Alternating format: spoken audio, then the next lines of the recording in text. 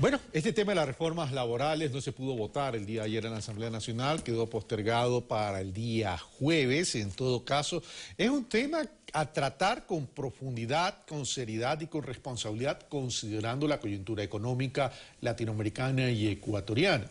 Pero hay un sector de los trabajadores que, por lo general, dentro del análisis y del debate son excluidos, y se trata de los trabajadores autónomos, aquellos que tienen que ver con el emprendimiento.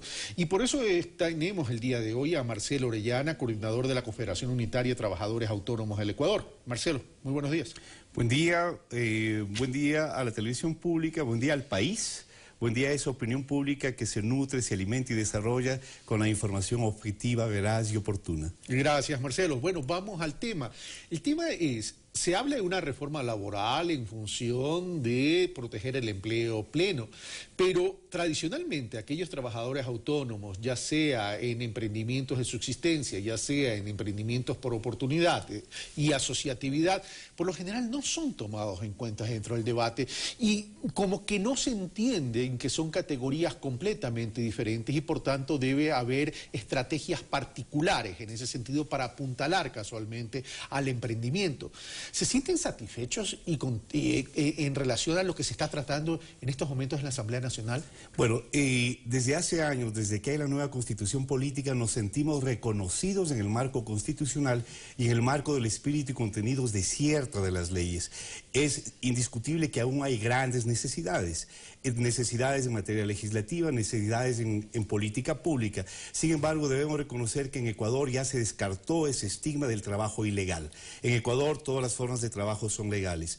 Hay un marco legal, hay un marco institucional adecuado que debe permitir el despunte del autoempleo, del trabajo autónomo, como ese elemento dinamizador del más del 60% de la población económicamente activa que somos los trabajadores autónomos. Ok, si bien es cierto existe la institucionalidad y si bien es cierto existe el marco jurídico, el tema es qué tan eficaz ahora está la política pública para poder apuntalar a este sector, que es el mayor impulsador y generador de trabajo. Porque lo cierto es que la coyuntura económica actual está afectando a la micro y a la pequeña empresa. Por supuesto.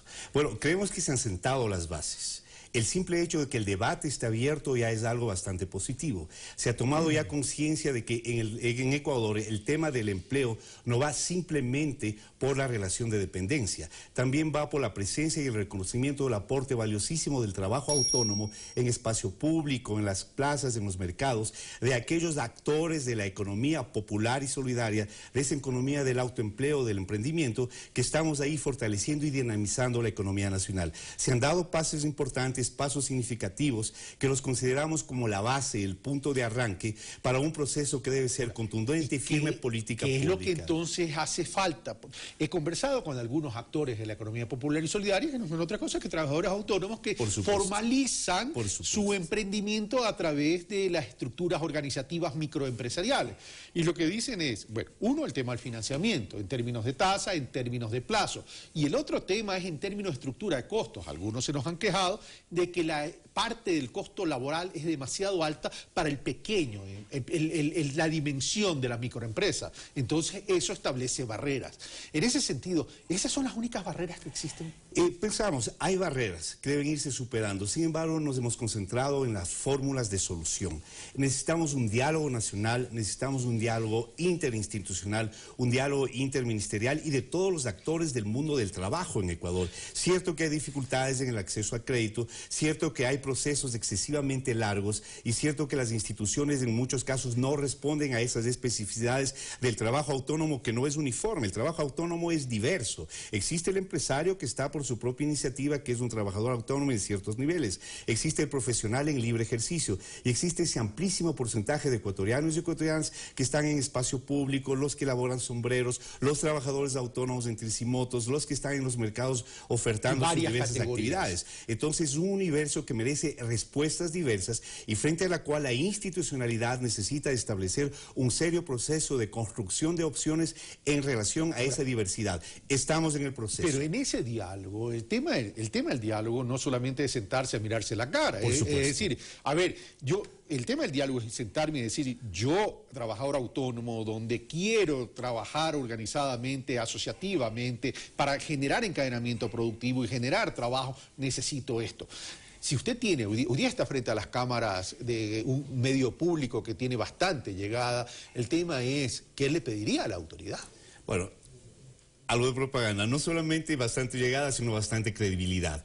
Nosotros somos absolutamente partidarios de un diálogo en el sentido pleno de la palabra, no solamente el sentarse a escucharse, el sentar a escucharnos para empezar procesos institucionales, legislativos, procesos económicos, procesos de apertura de las instituciones y también procesos de autoiniciativa. Los trabajadores autónomos somos los mejores creadores de oportunidades de trabajo, de condiciones de trabajo. Hablo de las 50,000 familias que viven alrededor de una actividad en la cual el Estado no invirtió nada. Hablo ahora en Riobamba, en la provincia del Chimborazo, tenemos una magnífica empresa que está prestando servicios al sistema de salud, resultado de una iniciativa de trabajadores autónomos. En el sur de la ciudad estamos trabajando ya en la constitución de empresas comunitarias de servicio público, que son las que están permitiendo que nos insertemos en un mundo de trabajo en mejores condiciones. Pensamos, sí, el diálogo es positivo, pero en nuestra concepción el diálogo va mucho más allá de la emisión de una palabra, sino de la construcción de propuestas y compromisos. Y estas reformas laborales que se están discutiendo en la Asamblea